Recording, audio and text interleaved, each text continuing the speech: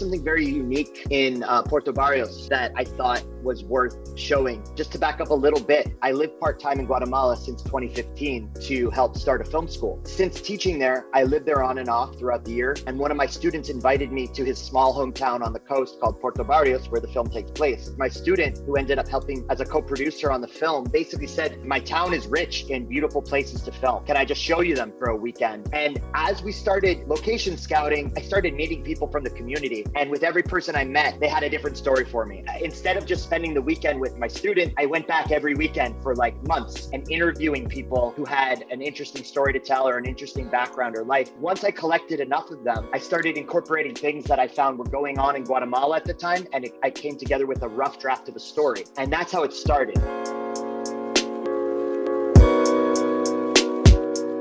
It's a great honor. It's one of the best festivals in the world. And for me, it's a great opportunity to show the immense talent and in Guatemala to an international audience. I've also been a great believer that Cameron and everyone at the festival really care about every film that they put there. It gave me my first feature premiered there. I'll always be indebted to Toronto as a festival for helping get my first thing I ever did out into the world. If you're a cinephile and a movie lover, there's no better place to be.